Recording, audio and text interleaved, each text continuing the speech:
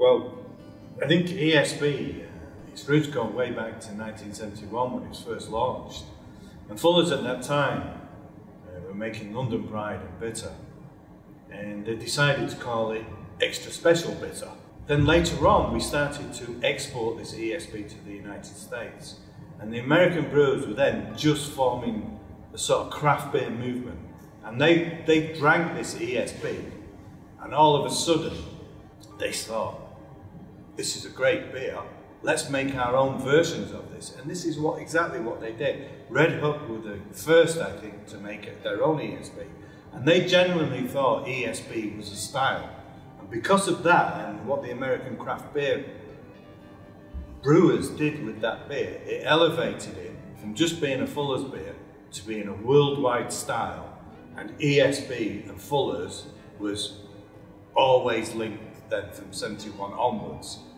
ESB was the beer of Fuller's. ESB has won more prizes for Fuller's than any of our other beers. London Pride is our biggest seller, but ESB wins the prizes.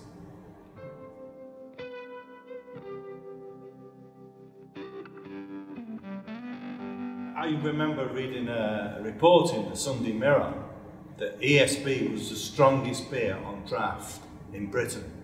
And there were so many people, when I joined Fuller's later on in 1981, there were so many people who came to me to tell me stories of their first encounter with ESB because it was so strong.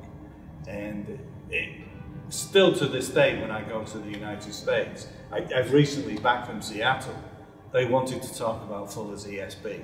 When I was doing a tasting there of all our beers, it was ESB they remembered the most.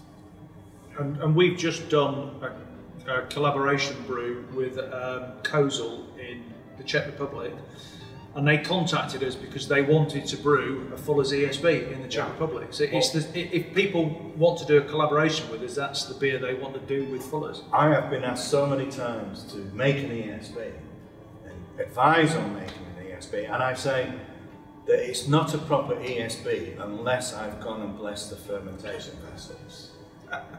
And I get paid to do that.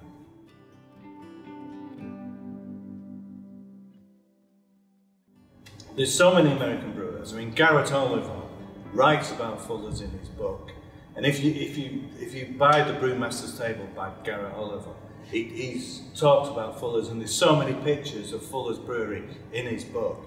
The other person, of course, that I have great interest in is John Hall from Goose Island. He's now retired, he's the founder of Goose Island.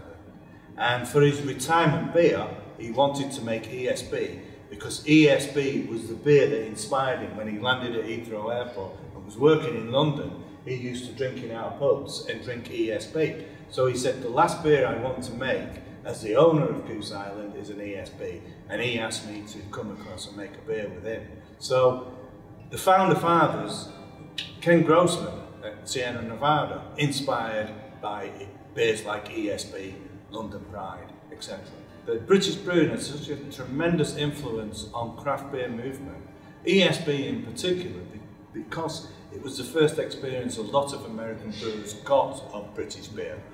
But if you look at IPA, which is the beer that launched craft beer around the world, and it's still the most massive beer in craft beer, that is a British beer.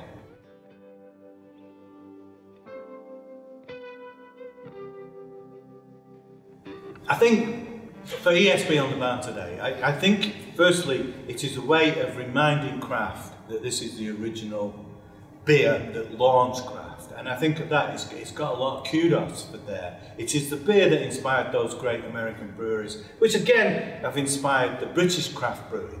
So the original beer that launched this was ESB, but I also think that people need to taste what family brewers can do and how it's come from brewers like Fuller's on the bar, so they can compare it with what craft beer is doing now. I think it's good to have a baseline, and ESB is the baseline for craft.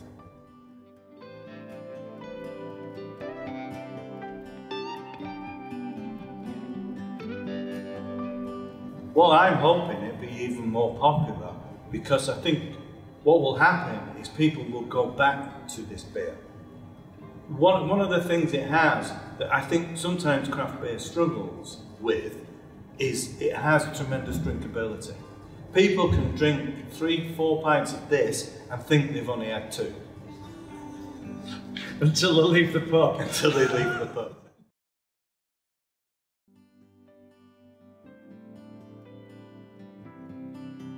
So ESB has the same ingredients as London Pride. It is brewed, we have a party guile system where we brew ESB alongside London Pride. So London Pride and ESB are sort of basically horses out of the same stable. We have the same English hops, we have the same English malted barley, so you're using Target, Challenger, North Down Goldings. We put a few Goldings, extra Goldings in fermenter to sort of lift the Goldings and the hop notes up a little bit, and it stays for an extra week in maturation tank before it gets sent off to cask racking. What I like about ESB, I mean, London Pride is a very well balanced beer, but ESB is well balanced as well. But its balance is more towards that hoppy note, which we exaggerate by dry hopping it in, fermenting in maturation vessel. But because it's brewed at a higher gravity than London Pride, I think the fruitiness from the yeast comes through more. And I think truly this is where that first legendary flavour that Fuller's are associated with, the orange flavour, comes. That's the first time you notice it. I don't think you notice it so much in London Pride, but you notice it more in ESB. I mean, I would say if anybody says to me, what does Fuller's yeast bring to a beer, I would always say, go and taste ESB, and that will tell you it. Yeah. And of course, that is what makes ESB so legendary. Cheers. Cheers.